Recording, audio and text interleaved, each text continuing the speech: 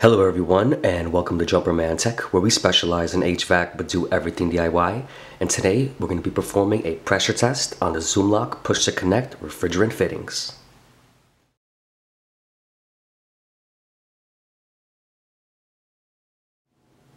Thank you to everyone tuning into Jumperman Tech. In today's video, we're going to be doing a pressure test using nitrogen on the ZoomLock PUSH to Connect Refrigerant Fittings. I have made a previous video on how to install these along with a review.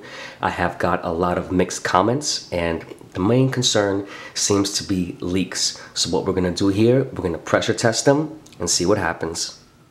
The majority of people who seem to have an issue with these couplings were using soft tubing, not hard drawn pipe. So in this demonstration, we're going to be using this 1/2-inch removable coupling with soft tubing. To perform this demonstration, I'm going to be rigging something up here. So here I have a piece of 1/2-inch tubing, OD, for refrigeration pipe. Here's our 1/2-inch coupling, a pipe cutter, and a pigtail so we can add pressure. So let's begin. Just a heads up, if you find this video interesting or helpful, please drop a like, comment, and subscribe as I come out with new videos every week. Don't forget to share this video with your friends, and let's get straight into it. Let's begin by prepping our pipe, make sure we have nice clean cuts, and if you're interested in how to install these, I will leave a link for the previous video in this video's description. So let's begin, and I feel like the biggest part of this is preparation. I just want to explain exactly what I'm going to be building here. I have 2 pieces of freshly cut pipe. In between is going to be the coupling. I'm just going to crimp one end, braze it, and install this pigtail on the other end so we can add pressure and read pressure. This is now crimped and it will be brazed shut. On this end, I'm going to take the pigtail, slide it into the pipe a little bit, crimp this, and braze that.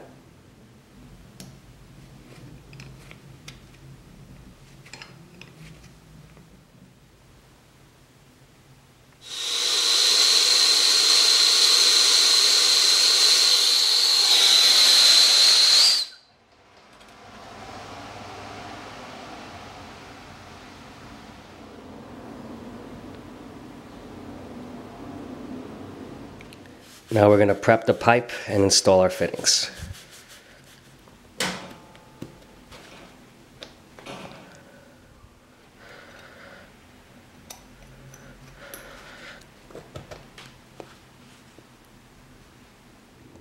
And that is it. From here I'm going to install a Schrader valve on the pigtail.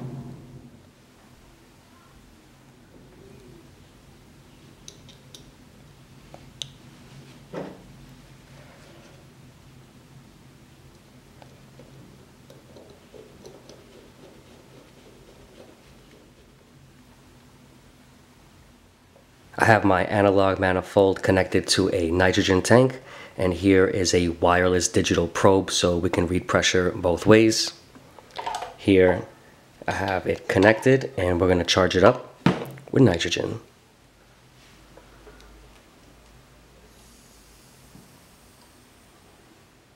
Alright, so it took as much as it could take. We got about 490 pounds or so. Let's go ahead and spray some leak check on here.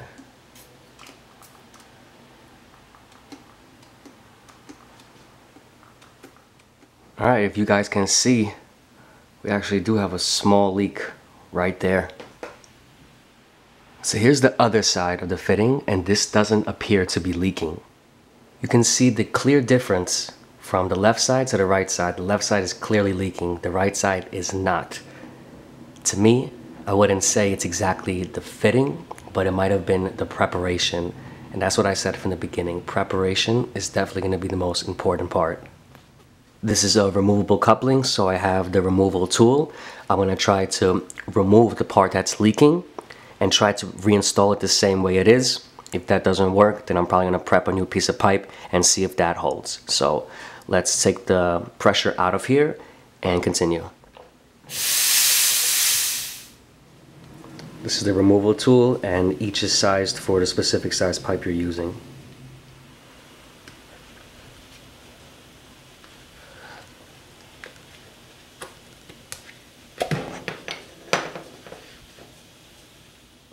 Got a little bit of something here. I don't know if that could have prevented it, but it's such a minor thing. Listen, I got the pipe off, and I'm going to put the same one right back on. Alright, let's try it again. Alright, so that's the pressure in the line right now. 351.8 psig. It seems like it's dropping slowly. Let's go ahead and give this some time. This is all the pressure I have left in my nitrogen tank. So excuse that. Right there, we just lost a tiny bit. Let's take a look at the fitting itself. As you can see, we do have a little bit of a leak. If we look at the fitting, you can see some bubbles, and that indicates that there is a leak. It seems to be a bit smaller, but we do have less pressure at this point, and it's definitely leaking. As you can see, we are clearly losing pressure. I did make up another piece, so let's go ahead and remove the side that was leaking and try this one more time.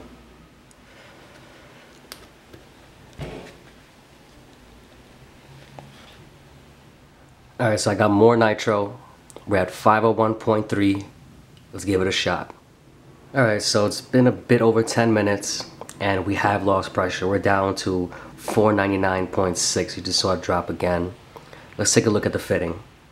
It's clearly not leaking as it was before, so preparation definitely is key, but we are losing pressure and it's just a small amount, almost that you can't even really see it, but we are losing pressure. This is one side of the fitting, and let's take a look at the other. To the naked eye, you almost can't really tell that it's leaking. You really got to give it time.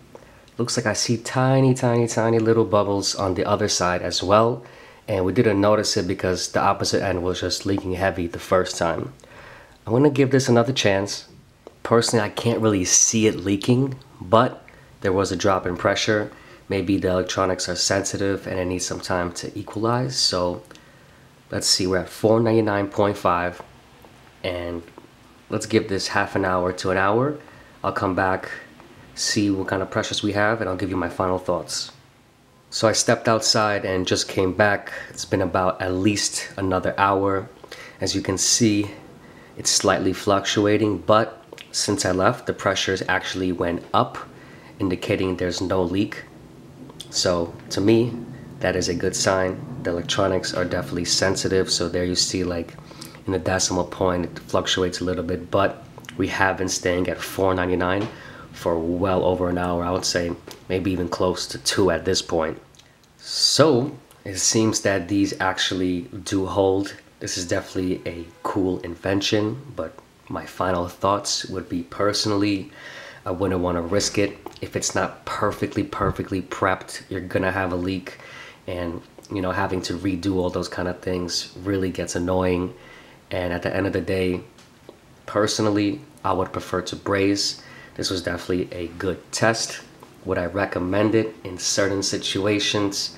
Possibly more of an emergency situation. So, you know, I have mixed emotions right now. For the first time, it leaked. Second time, it seems to hold. And it's hard to say if I'm a fan or not. Personally, I definitely would prefer to braze, but for emergency situations, this would definitely be good. There we go, we're at 500 psi, just went up again. So, electronics 100% are sensitive, needs some time to, I guess, just, you know, get an accurate reading.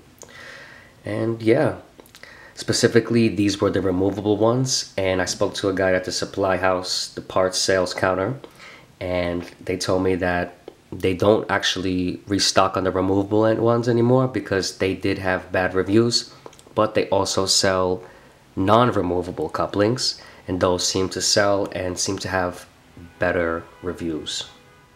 I did happen to purchase both because I wanted to make a video on them both. On the left, this is the non-removable one.